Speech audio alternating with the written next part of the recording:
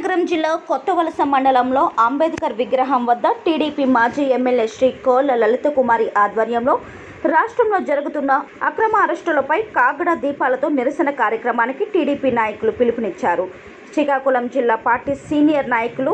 మాజీ మంత్రివర్యులు టెక్కలి శాసనసభ్యులు కింజరపు అచ్చెన్నాయుడిని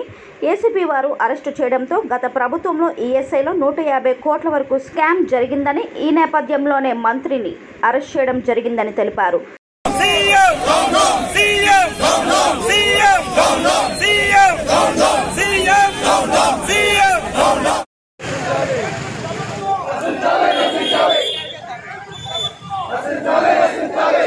అయితే ఈ సందర్భంగా లలిత కుమారి మాట్లాడుతూ వైఎస్ జగన్మోహన్ రెడ్డి ప్రభుత్వం తెలుగుదేశం పార్టీ నాయకులపై కక్ష సాధింపు చర్యలతోనే కేసులు పెట్టి బెదిరింపులకు దిగుతుందని చెప్పారు. అదేవిధంగా అనంతపురం జిల్లా టీడీపీ నాయకులు జేసీ దివాకర్ రెడ్డి సోదరుడు జేసీ ప్రభాకర్ రెడ్డిని, అశ్మిత్ రెడ్డిపై కూడా తప్పుడు కేసులు పెట్టి అక్రమంగా అరెస్ట్ చేశారు. రాష్ట్రంలో ప్రతిపక్ష పార్టీ అయిన తెలుగుదేశం పార్టీని రాష్ట్రంలో పూర్తిగా లేకుండా చేయడం కోసం ఈ ప్రభుత్వం దుశ్చర్యలకు పాల్పడుతుందని అన్నారు. ఈ కార్యక్రమంలో మాజీ ఎమ్మెల్యే లలిత కుమారి, తవలస మండలం నాయకులు రాజన్న, మరికొంతమంది నాయకులు పాల్గొనడం జరిగింది. ప్రజా సమస్యలు పక్కన పెట్టి అనేక ఇబ్బందులకు గురి చేస్తున్న ఈ తరుణంలో ఒక పక్క ఏదైతే కరోనా వైరస్ భారత ప్రపంచ దేశాల్లో, ఆంధ్ర రాష్ట్రాల్లో అనేక ఇబ్బందులతో ప్రజలంతా మనమంతా సతమతం అవుతున్న తరుణంలో ఏదైతే నిజంగా నిన్నటికి నిన్న చాలా దురదృష్టం, గౌరవ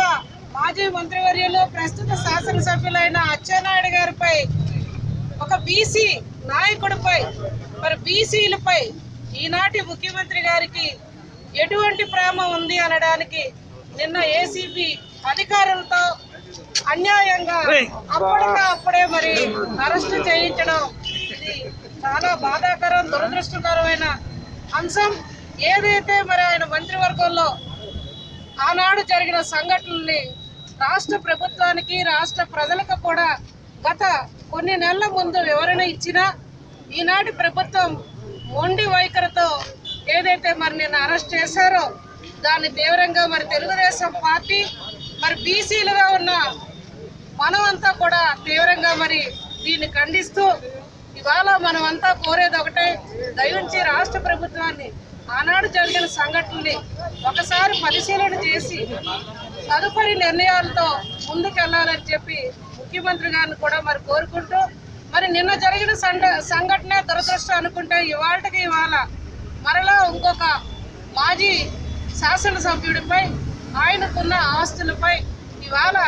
రవాణా యంత్రాంగాల్లో ఆయనకు జరిగిన సంఘటనలకి ఇవాళ ఆయన కూడా అరెస్ట్ చేయడం, ప్రభాకర్ రెడ్డి గారిని, వారి కుమారుడిని అరెస్ట్ చేయడం కూడా ఇది చాలా దురదృష్టకరం. ఏది ఏమైనా రాష్ట్ర ప్రభుత్వానికి, ముఖ్యమంత్రి గారికి విన్నవించేది ఒకటే,